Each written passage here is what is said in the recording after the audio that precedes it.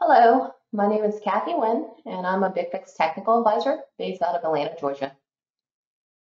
You'll see my QR code on the lower left-hand corner, so please feel free to scan that to connect me via LinkedIn. I will be going over some BigFix patching best practices on today's video.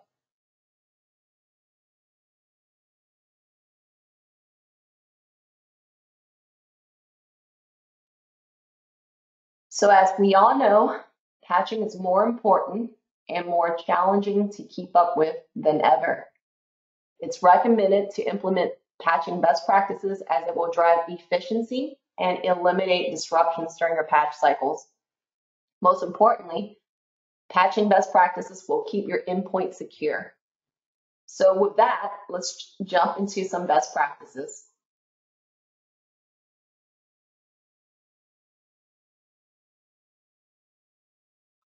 So one of the first things I want to talk about is that there is a sequential order that certain patches should go in. On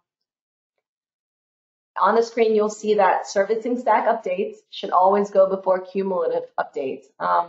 Servicing stack updates provides fixes to the servicing stack, and servicing stack is the component that installs Windows updates. These updates improve the reliability of the update process to mitigate potential issues while installing the latest quality updates and feature updates. So at times you'll see that a cumulative update is not relevant until a servicing stack update has been applied. With that, servicing stack should go first, followed by microcode updates, then application updates such as Adobe Flash, .NET updates, then cumulative updates.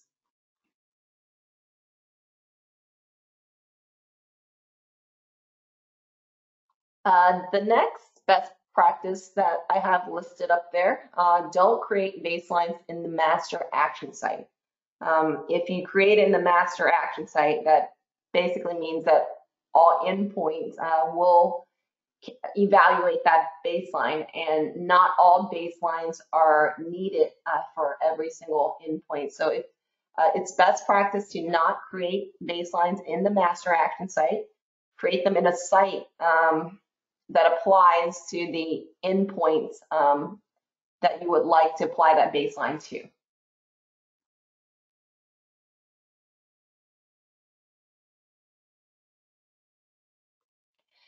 Make use of custom filters to shortcut your search time. If you're creating a baseline and you have certain exclusions or certain patches you will include, you can use custom filters to kind of make your search time faster. Let me go ahead and just pull up my BigFix console and go down to my custom filters. Here I have a couple of examples to show you. One example is my .NET custom filter. Basically, these are just patches or fixlets that has the name .NET in it. I can go to this filter to kind of identify all the .NET patches or .NET installs that are needed for my endpoints or group of endpoints, and I can go through them, figure out which ones I need to include, which ones I need to exclude. It's basically a faster way for me to search for certain patches. I also have another one here that's called fixlets that require manual caching. Here it's basically anything with an action, a fixlet with an action that contains manual bez caching required. I use this filter so I can quickly see what fixlets I have out there that needs a manual caching, so I can go ahead and do that prior to patching, prior to my patch cycle starting, so that I can eliminate any disruptions during patching.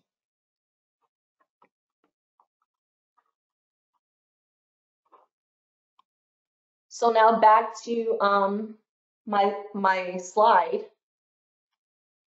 The next one on the list is restart before and after deployment, or monitor the restart needed fixlets to see what needs to be restarted. Sometimes some patches do not become relevant until your endpoint is rebooted. So basically, here, not all environments can restart before or after a deployment. We do have fixlets in the console. I'm going to go back to the console. Under fixes and tasks, if I did a search on restart needed, there will be some fixlets that come up. There should be 3. I'm going to go ahead and click on my show non-relevant content up there. And there's 3 here. Basically, you can use these fixlets to monitor your endpoints to see which one needs a restart. You can also have a report automatically sent to you to show you machines that still still has a pending restart a few days before your next patch deployment cycle.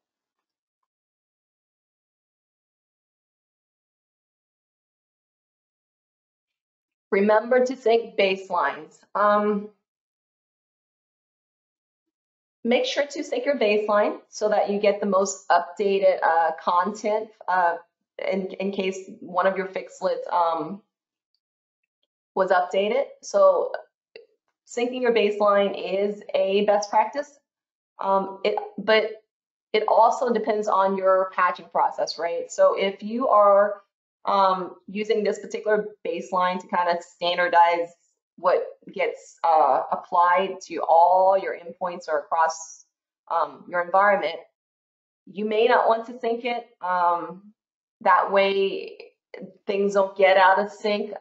Like, let's just say, for instance, you have patch group 1 that went on Monday and everything went okay. Patch group 2 goes on Tuesday, and if you left it unsynced, then you have the same patches, the same fixes and tasks will apply. But if you synced it, then it may not. It's going to be out of sync. The same things are now different. So it really depends on your patching process. If you don't sync it, it's easier to maybe troubleshoot and figure out why one patch group was okay and the second one had issues. But again, it all depends on your patch process.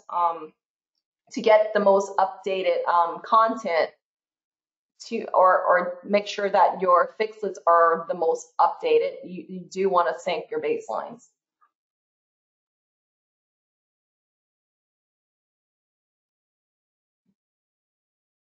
Another best practice, pre-cache to speed up patching. Several ways to do this. I'm going to go ahead and bring up my BigFix console again. There is a wizard under wizards, all wizards, and there is a wizard called File Pre-Cache Wizard. You can use this wizard to go ahead and kind of walk through these steps to get your files cached on the BES server and BES relays. Another way to pre-cache is when you're taking action. On the execution tab, there is a checkbox here to start client downloads before constraints are satisfied. Now, if you are installing a patch or setting or taking action on a baseline right away, this is probably not going to, this doesn't really apply. But if you're scheduling an action, then you can check this box to make sure that all of the files get cached locally onto the endpoint prior to patch schedule. That way everything is already pre-cached there. Another thing I want to say is that you probably want to report or make sure that your endpoints do have enough disk space if you were to check this box, just to make sure that it can cache all the files that it needs on that on those endpoints.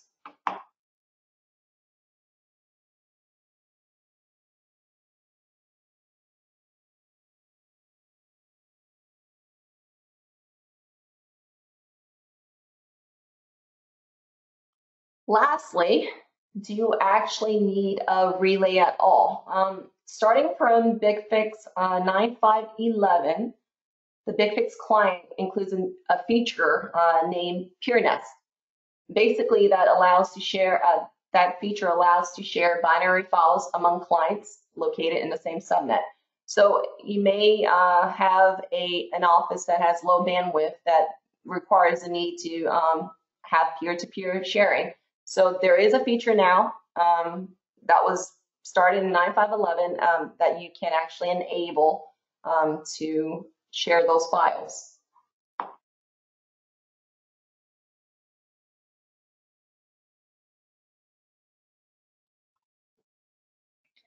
Here are some useful resources for BigFix on this page. You have BigFix.com where you can find offerings, features, you can schedule a demo. Our support.bigfix.com page is basically a landing page with all BigFix related things on there. You can open up a support ticket. We have a link to webinars, events, documentation. If you need documentation, you can get to that documentation page by going to support.bigfix.com, and that's the official HCL documentation on that page. There's also forum.bigfix.com. That is a great place to get your questions answered from our BigFix community. It's very active. We're also on LinkedIn and Facebook. Also, remember, do not hesitate to reach out to me on LinkedIn if you have any additional questions. Thank you for watching, and I hope this video was helpful to you.